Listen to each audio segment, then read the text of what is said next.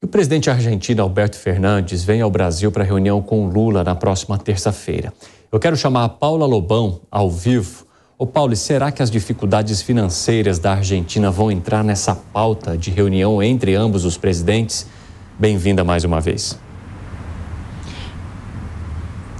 Vão sim, Evandro. Aliás, esse é o principal tema dessa conversa que o presidente da Argentina vai ter com o presidente Lula quando ele vier aqui ao Brasil. Está marcado aí um jantar entre os dois presidentes na próxima terça-feira. Alberto Fernández está vindo ao Brasil para pedir ajuda, porque, né, como você disse, né, a Argentina passa por uma grave crise econômica e também enfrenta aumento nos índices de pobreza entre o povo argentino. A expectativa é que Alberto Fernández peça para o presidente Lula que financie a exportação de produtos brasileiros para a Argentina.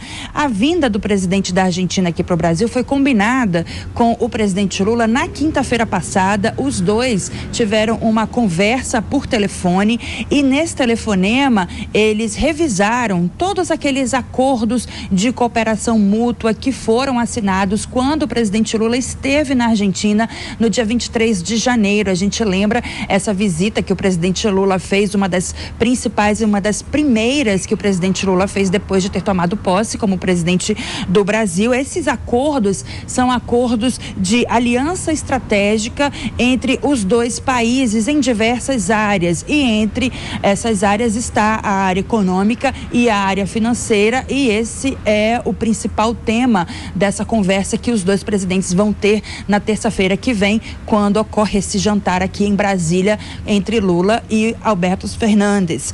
Quem deve vir junto com Alberto Fernández aqui ao Brasil é o ministro da Economia da Argentina, Sérgio Massa.